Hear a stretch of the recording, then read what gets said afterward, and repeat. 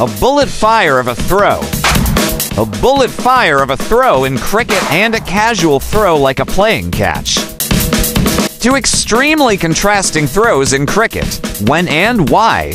The horizontal distance covered by a projectile is called its horizontal range. Notice the range as we launch thrower. Cannonballs at the same speed, but different angles. It appears that the range increases as the angle increases.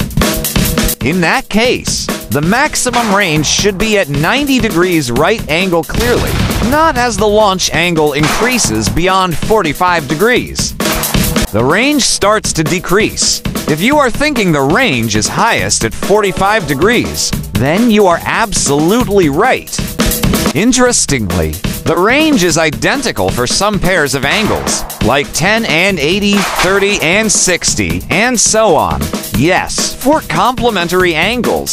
So, if the range is identical, then what is the difference between these throws? Another physics concept involved in it is the time of flight.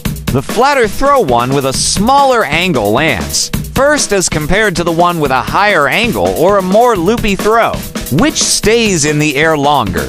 So when a batter is running for quick runs, the time is of the essence, and the fielder chooses a flatter throw. And when it's breezy single, the fielder also goes for a casual throw.